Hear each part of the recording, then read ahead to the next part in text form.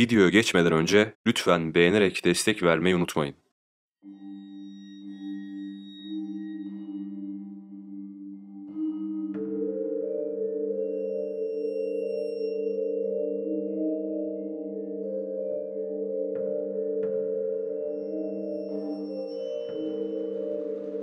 Güney Fransa kıyılarındayız. Burası bir hapishane. Tarih 1687. O sene Marguerite hapishanesinde yatan mahkumlar, hayatları süresince unutamayacakları bir görüntüyle karşılaştılar. Bir öğlen vaktiydi. Muhafızlar hapishaneye yeni bir mahkum getirdiler. Muhafız ordusu adamın etrafını tamamen kapatmıştı. Ama kapıya yaklaştıkları sırada bir kargaşa oldu ve o gözüktü. Yüzünde garip bir maske vardı. O maskeyle içeriye girdi. Fransa'daki mahkumlar daha önce böyle bir şey görmemişlerdi. Adam onlarca kapı geçildikten sonra erişilebilen bir hücreye yerleştirildi. Onun sırrı neydi? Bunu hak edecek ne yapmıştı? Askerlerin üzerine titremesinin ve ona büyük bir saygı duymasının sebebi neydi? Yüzünde demirden bir maske vardı ve bu maskeyi 34 sene boyunca hiç çıkarmadı. Demir Maskeli adam hapishaneye geldikten sonra herkesin konuştuğu bir isim haline gelmişti. Ortaya birçok efsane atıldı. Kimileri krala karşı büyük bir suç işlediğini söylüyordu. Kimileri de işlediği suç ortaya çıkarsa Fransa'nın karışacağını, o yüzden ona çok dikkat ettiklerini iddia ediyordu. Kral 14. Louis onu herkesten gizlemek istiyordu. Belli ki bu konuda korktuğu, duyulmasını istemediği detaylar vardı. Kral adamın kimliğini gizlemek istiyordu. Bu konuda çok katı talimatları vardı. Belki de adam Fransa'da çok tanınan bir isimdi. Teorisyenler ise onu kralın ikiz kardeşi olarak isimlendiriyorlardı. Bunların hepsi birer varsayım. Onu hapishaneye kimin gönderdiği hala bilinmiyor. Mahkum normal bir insanın bir saat bile takamayacağı maskeyi 34 sene taktı. Onun şöhreti Alexander Dumas'ın kitabı sayesinde ülke sınırlarını aştı ve dünyaya ulaştı.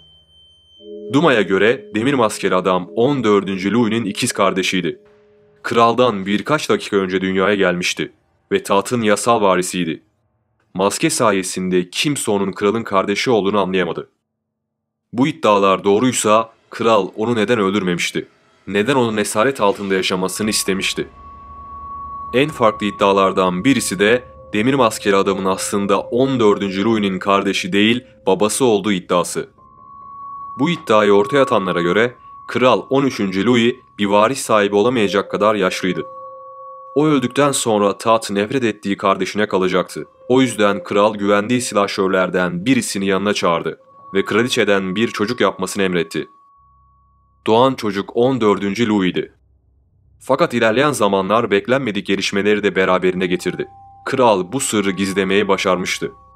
Fakat silahşör kraldan sürekli para istiyor ve vermediği takdirde bu olayı herkese anlatmakla tehdit ediyordu. Kral 13. Louis bir noktadan sonra artık dayanamadı ve silahşörün yüzüne demir bir maske takarak onu karanlık zindanlara hapsetti. Yani demir maskeli adam 14. Louis'nin babası da olabilirdi. 13. Louis'nin iktidarsız olduğu söyleniyordu. Oğlu 14. Louis doğduğunda babasına hiç benzemiyordu. Hasta olan kralın bir evlat sahibi olması herkesi şaşırtmıştı. O dönem bu dedikodular halk tarafından da konuşuluyordu. Bu da demir maskeli adamın kralın babası olma ihtimalini güçlendiriyor. Eğer bu iddialar doğruysa 14. Louis'nin gerçek babası kraldan sadece para değil, iyi bir mevki, güç ve çok daha büyük şeyler de istemiş olabilir. Fransa saraylarında yasak ilişkiler meşhurdu. Kraliçe bir muhafızla ilişki yaşamış ve ardından bu olayın üstünü örtmek için yüzüne demir maske takarak onu hapishaneye göndermiş olabilir. Bu da bir başka iddia. Demir maskeli adamın ismi ilk kez bu belgede geçiyor. Belgede Marguerite hapishanesinde yatan bir mahkumdan bahsediliyor. Çelik ya da demir maske takan bir mahkum. Mahkumun eksilden Marguerite getirildiği yazıyor. Bu belge onun varlığını kanıtlayan ilk kanıt.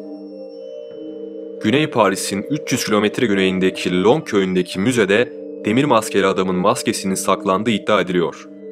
Maske 19. yüzyılda bir sokak satıcısından alınmış. Günümüzde halkın onu görmesi mümkün değil.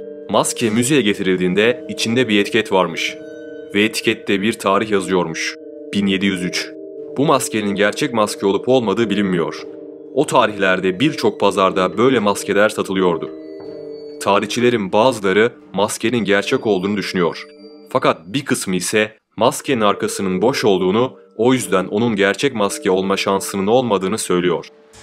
Onlara göre maskenin bir sabitleme mekanizmasına sahip olması gerek. O tarihlerde Fransa hapishaneleri tam bir işkence merkezleriydi. Birçok mahkum hapishanede delirdi. Birçoğu orada kalmak yerine ölümü tercih etti.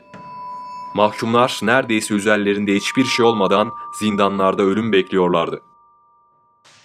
Demir Maskeli adam özel hücresinde yalnız bir şekilde senelerce cezasını çekti. Onunla temas kurmak yasaktı. Sadece yüksek rütbeli askerler onunla görüşebilirlerdi. Yemeğini veren isimler bile belliydi. İddialara göre ona bakan baş isim rütbeli bir gardiyandı. Ve 32 sene boyunca gardiyan nereye gittiyse o da peşinden gitti. Gardiyan basamakları adım adım geçmiş, yükselmiş ve ona bakma görevini bizzat kendisi istemişti. Onunla ilgili en merak uyandıran detaylardan biri de bu gardiyandı. Gardiyan belki de onun kim olduğunu biliyordu. Gardiyan Demir Maskeli adamla 4 hapishane dolaştı. Onu tanıyanlar Demir Maskeli adama prensim diye hitap ettiğini söylüyorlardı. Gardiyanın ismi Sen Mars'tı. Sen Mars güvenilir ve çalışkan bir isimdi. Bu özellikleri sayesinde işinde yavaş yavaş yükseldi. Hatta Kral 14. Louis tarafından özel muamele görmesi bile emredilmişti. Demir Maskeli adamın temel ihtiyaçları haricinde konuşması yasaktı. Eğer konuşursa idam edilmesi emredilmişti. Demir Maskeli adam 13 Nisan 1687'de Güney Fransa açıklarındaki ıssız bir adaya nakledildi. Bu hapishane onun ilk bilinen yeriydi. İnsanlar onu ilk kez orada görmüşlerdi. Burası Marguerite hapishanesiydi. Kendisi için yapılmış özel hücreye giderken gayet sakindi. Onun İtalyan Alplerinden buraya getirildiği söyleniliyordu. Tarihte demir ya da kadife maske takan başka bir isim yok. Bu ona özeldi. Demir Maskeli adamla ilgili varsayım olmayan tek bir gerçek vardı. O da adamın muhakkak önemli bir isim olmasıydı. Olayın merak uyandıran bir başka kısmı da 34 senelik esaretinde onu sadece bir kişinin ziyaret etmesi. Bu isim Kral 14. Louis'nin baldızıydı. Kadın onu ziyaret ettikten sonra teyzesine bir mektup yazmış ve mektupta Demir Maskeli adam ziyaretinden bahsetmişti. Mektupta şunlar yazıyordu. Odaya girdiğimde onun yanında 2 silahşör vardı. Ve silahşörler maskesini çıkarması halinde idam edileceğini söyleyip onu uyardılar. Demir Maskeli adama çok iyi davranılıyordu. İstediği her şey anında temin ediliyordu. Burası Demir Maskeli adamın uzun yıllar kaldığı hapishane. Bu hapishane Demir Maskeli adam gelmeden hemen önce inşa edildi. Bazı tarihçiler o bölgede bir kale olduğunu, daha sonra Demir Maskeli adam için bir hapishane inşa edildiğini söylüyor. Burası onun kaldığı hücre. Tam 11 sene bu odada kaldı. Asırlar önce bu karanlık ortamda kim bilir neler düşündü, aklından neler geçirdi. Bu 30 metrekarelik oda onun tek dünyasıydı. Odasında tuvalet, şömine ve büyük bir pencere vardı. Pencereye geldiğinde onu güzel bir kan manzarası karşılıyordu. Bu oda onun çok önemli bir isim olduğunu kanıtlıyor. Belli ki onu buraya tıkan isim, onun iyi koşullarda yaşamasını istemişti. Fransız kraliyet ailesinden bir isim olması çok muhtemeldi. Söylentilere göre bir gün Demir Maskeli adam bu esaretten bıkmış. Artık nasıl başardıysa üzerine ismini kazıdığı gümüş bir tabağı dışarıya doğru atmış. Efsaneye göre onu bir balıkçı bulmuş ve hemen kaleye getirmiş. Muhafızlar tabağın üzerindeki yazıyı okuyunca balıkçıya bakıp tabakta ne yazdığını biliyor musun diye sormuşlar. Balıkçı ise hayır okuma yazma bilmiyorum demiş. Eğer bu olay doğruysa okuma yazma bilmemesi balıkçının hayatını kurtarmış demektir. Sen Mars 1698'de Bastille hapishanesine tayin oldu. Giderken yanında Demir Maskeli adamı da götürdü. Onun hücresine girenler içeriye girer girmez şapkalarını çıkarıyor ve hürmetlerini gösteriyorlardı. Demir Maskeli adamın 19 Kasım 1703'te öldüğü söyleniliyor. Demir Maskeli adamın bulunduğu tarih ise 1789. 1789'daki Fransız devrimiyle hapishaneye girenler demir maske takmış bir iskeletle karşılaştılar. O Demir Maskeli adamdı. Onu bulduklarında Bastille hapishanesindeki ufak bir odadaydı. O Fransız tarihinin en ünlü simasıydı. Hakkında kitaplar yazıldı, filmler çekildi. Gizemi herkesin ilgisini çekti. Demir Maskeli adamın şöhreti Fransa'dan başlayarak dünyaya yayıldı. Duman'ın kurgusal bir kalemle yazdığı kitabı onun hikayesini dünyaya tanıttı. Belki kralın ikiziydi. Belki de sadece kardeşiydi. Ve kralın tat sevdası yüzünden bu sancılı hayatı yaşamak zorunda kaldı. Kral onu seviyordu. O yüzden de öldürmek istemedi. Ama eğer Demir Maskeli adamın kendisine sorulsaydı, muhtemelen böyle bir yaşam yerine ölümü tercih edebilirdi. Onun hikayesinde gizem var, havada kalan birçok soru var. Hikayesinde dram da var, taht oyunları da.